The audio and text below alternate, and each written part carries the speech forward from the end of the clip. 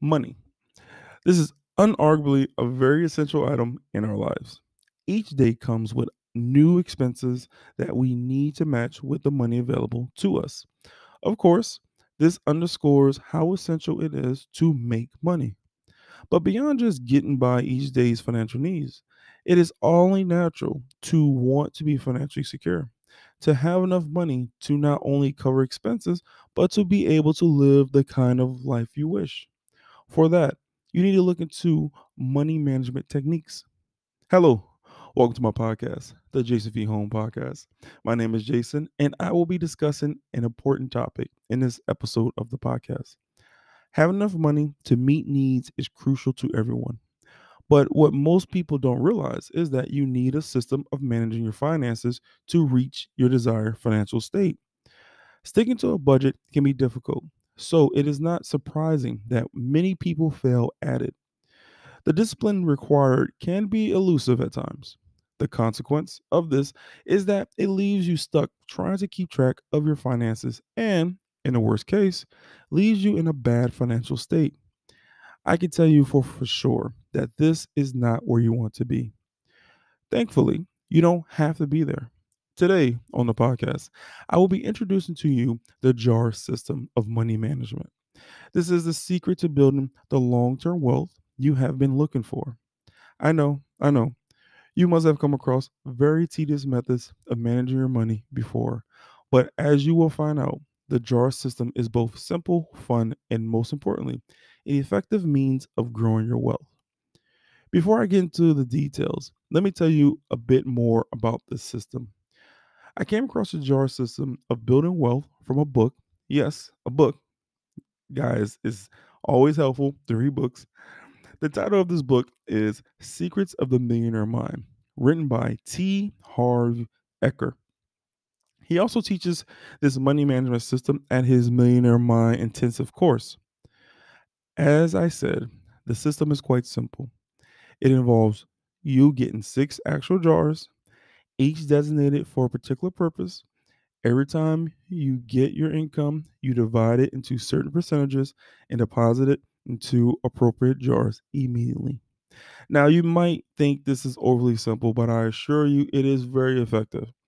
Also, you do not necessarily have to handle cash. You can open up six different accounts for this purpose.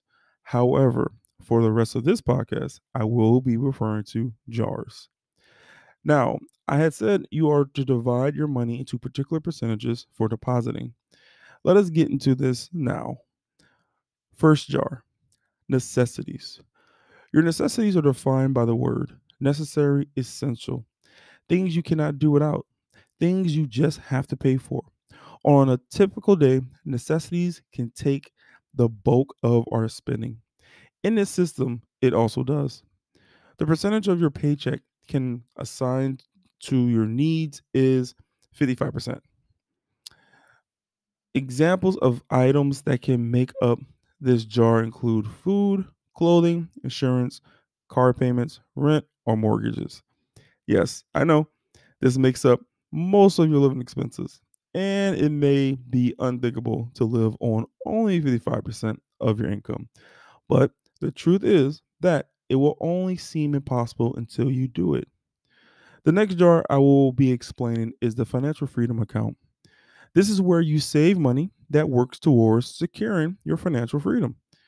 The financial freedom account is also your savings and investment account.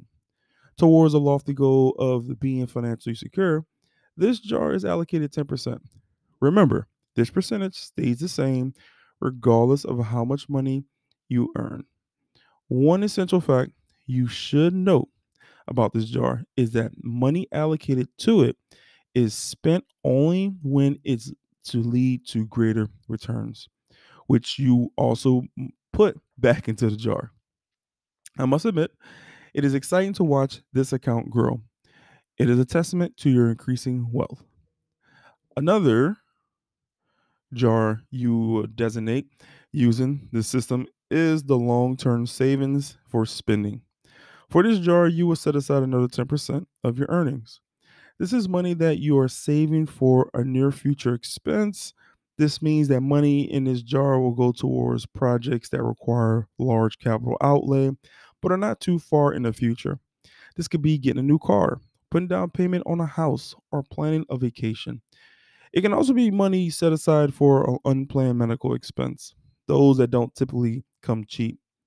Essentially, this jar caters to things you consider essential in the coming years, and you are saving towards them. The fourth jar, the play jar. Yes, this is about financial management and discipline and all that serious stuff. But just as it is essential in life, generally, to have time to relax and have some fun, it is crucial to put aside money that you will spend for that. The recommendation for the play jar is another 10% of your income to have all the fun stuff you may want to indulge in. This may be massages, date nights, and weekend getaways with friends. More commonly, we randomly happen on some of these fun activities.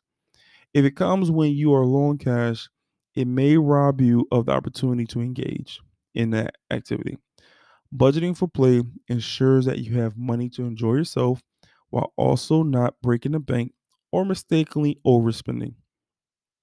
The fifth jar leans more on our selfless, more compassionate side. This jar allocates 5% of your income to give back. Don't don't they say givers never lack? The more you give, the more you receive, even though we don't give for the sole purpose of receiving. It is vital to give back from what you get. But it is certainly one effective way to do some good in the world and make an impact in someone's life. There are countless causes or charities you can donate to. Just identify the ones closest to your heart and send them that money. The happiness and satisfaction that comes from it are highly motivating. And now we're on the sixth jar. In this one, you are setting aside money for your own development. The jar is designated education. The money you put in the education jar forms your savings for going to school, paying for a beneficial paid online course, or attending training or seminars that will help you become a better version of yourself. You could also dedicate it to buying books that enlighten you. Yes, I know we already have a jar for investment, but what better investment is there than in yourself? By saving to educate yourself, you are taking a safe bet, which usually pays off. So, guys, we now have a great picture of the jars involved in this financial management system. Now, I want to highlight a few reasons why you should start implementing the jar system.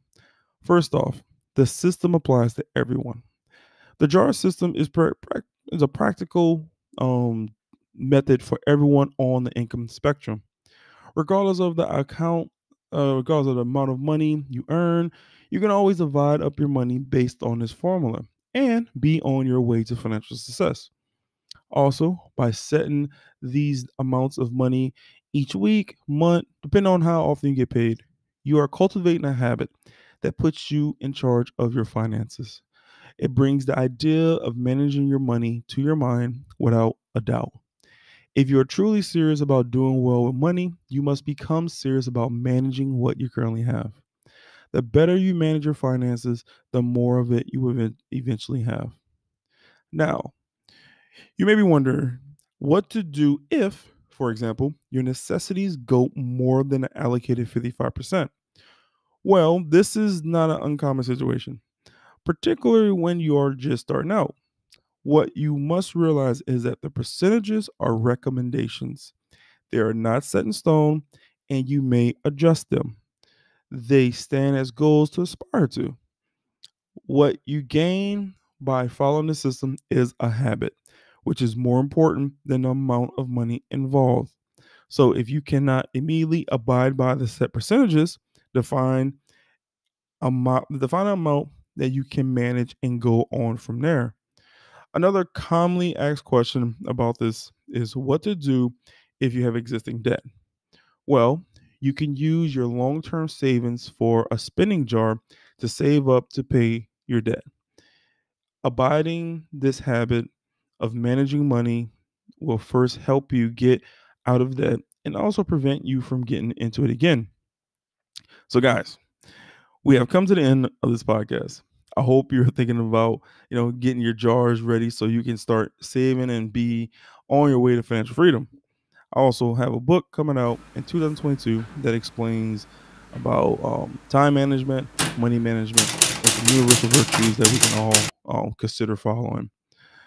Subscribe to my podcast at the jasonvhomespodcast.com and keep an eye out for this book. You will be glad you did. Until next time, goodbye.